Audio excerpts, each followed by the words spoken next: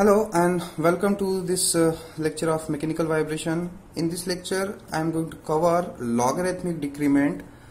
This is very small and important topic, so I will not spend too much of time. I will try to cover it in a short briefing.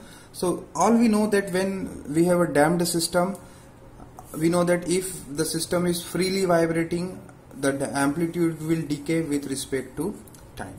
And particularly here we are talking about the viscously damped system. So here I am showing the response of your system, that if this is my initial disturbance, and because of this disturbance system is having response in this way, where this axis is time and this is your amplitude. So suppose this is your system where you are having a damper and a spring, and the system is the zeta or the damping ratio is less than 1, that means system is under damped system. When you will give certain disturbance in terms of velocity or in terms of displacement, and you will release your system will vibrate and its amplitude will decay with respect to time. Here 1, 2, 3, n and n plus 1s are number of peaks. So, and I know that when the first peak will be there, I am assuming that time is t1. When second peak will be there, I am assuming time t2. The amplitude for the first peak is I am defining by x1. Amplitude for the second peak is I am defining by x2.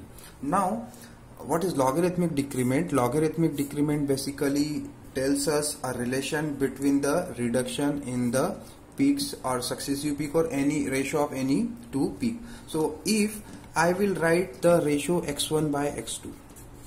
As this is under damped system, I know that for an under damped system the response is basically, we can write that some constant x0 or some constant a1 e to the power minus zeta omega n t sine omega dt plus phi, where a1 and phi are two unknown. So if I am interested to write x1 by x2, I can use this expression for x1, where I will put this time will be t1, remaining all the term will be same. When I am interested for x2, I will put this a1 will not change because this is not dependent with the time, this is the amplitude.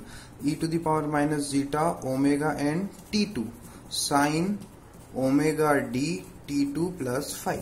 So this is the value or the response of system for time t1 and t2, where I am assuming that my amplitude will be x1 and x2. So if I will take the ratio of these two terms, here I am explaining with the sign, you can also take the cos term. So this is the ratio, and I know here that the two peaks are just the successive peaks, so the distance or the time gap between the two will be defined by the time period. So I can say that the t2 will be t1 plus the time period, which is your damped time period, and this damped time period will be 2 pi by omega d, where omega d is the damped natural frequency. And we have seen earlier that omega d can be written as under root 1 minus zeta square omega natural. This expression we have already covered in our previous lecture, so here I am just going to tell you what is logarithmic decrement. So for a damped system, the system amplitude will decay with respect to time, and I am defining here two amplitude with respect to time, and I am taking ratio of these two. When I will rearrange all the term, I am getting that x1 by x2 can be written as, because I will put here t2 will be t1 plus dt, and then I will remove all the term. I will eliminate terms like this will be cancelled out and other terms will be cancelled out. Finally I am getting this expression x1 by x2 e to the power zeta omega n dt. I would request all the students that you should not mug up all these things, because this is not important. You should know the philosophy that I am taking the ratio of the two amplitude by putting the response equation. When I will rearrange them, I am getting this expression where zeta is the damping ratio, omega n is the natural frequency, and omega d is the damped natural time period. When I will put this 2 pi by omega t, this would be my expression. If I will take log at both the sides, this is my final expression, because this omega d can be written as 1 minus zeta square omega n. So omega n will be cancelled out, and finally I will get 2 pi zeta by 1 minus zeta square and the natural log. So this expression tells us, define it by the del. Del is the ratio, log of the ratio of the two successive peaks. that can be used defined by this way, and this expression is very useful in experiments. Basically, if you are having a system of unknown damping, what you can do, suppose you are having a cantilevered beam of this aluminum material and you don't know the damping ratio of this material, what you can do, you will give certain displacement to this and you will measure the vibration data. Suppose I am putting an accelerometer here and I am giving some initial deflection to this body, so the body will vibrate, and I am taking the vibration data using some transducer, and ultimately I am having response using some data acquisition system. This is the experimental part. So in this data acquisition system, if you know this peak value and this peak value, suppose this is x1 and this is x2, so what you can do, you can take x1 by x2 and log off that, and by using this expression you can get the zeta value. Sometime instead of using this 1 minus zeta square, as we know 1 will be much greater than zeta square, so simply we take only 2 pi zeta, but normally the actual expression is 2 pi zeta by 1 minus zeta square. So this logarithmic decrement is very important to get the damping ratio of a material which is where you don't know the damping ratio value, by doing a simple experiment. Now suppose instead of taking the amplitude of two successive peaks, you are interested to take the ratio of this peak and the other peak. For example, here I am showing that you are interested to take the ratio of second peak and the fifth peak. So the formula will become like that: 1 by n x log x1 by xn plus 1 is equal to 2 pi zeta divided by under root 1 minus zeta square. Please understand here, if there n, it will be n plus 1. For example, that this is 2 and this is 5. So actually you have to count this peak, 1, 2 and 3. There are 3 jumps. So it will be 3. Then x2 by xn, 2 pi zeta, 1 minus zeta square. Suppose you are taking the ratio of the first one and the fifth one. So your n will become what? Your n plus 1 will be fifth.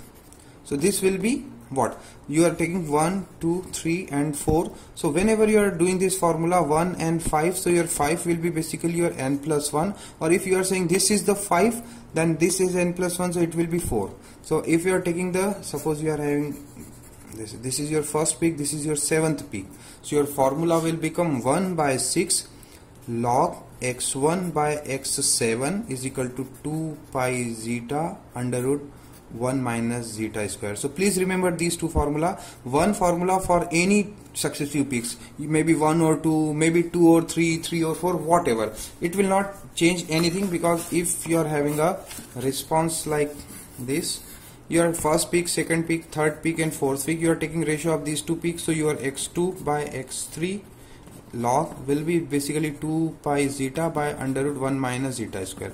You are taking 3 or 4, doesn't matter, but you are taking 2 and 4, then 1 by 2 will be here. If you are taking 1 and 4, then there are 3 peaks jumps, so it will be 3 1 by 3. So please remember this. Now I am solving one small numerical problem. So in this question, what is given?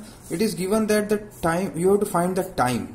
So this is a little bit a tricky question, and you should understand that you have to find the time to when the amplitude reduces by 150.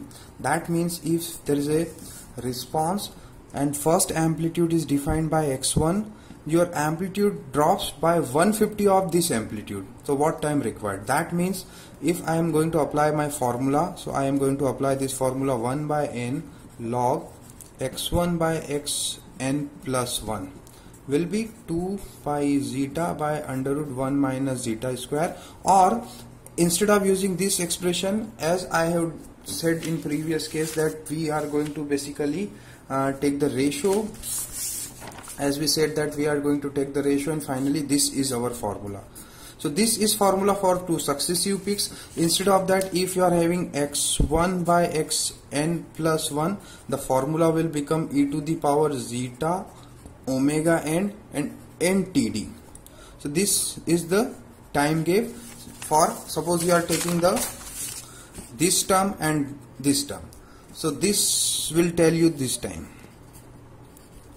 ntd. This is the ntd time. So here also I am showing you that my first and my n plus 1 peak, and this would be my formula. When I will put this value as x and this value is x by 50, this will be basically my expression where n, zeta, omega n and td. From the given question, omega n is given as m is given to you, k is given to you and zeta is also given to you. So I am going to put all value together and I will get this n td is the time 1.26 second.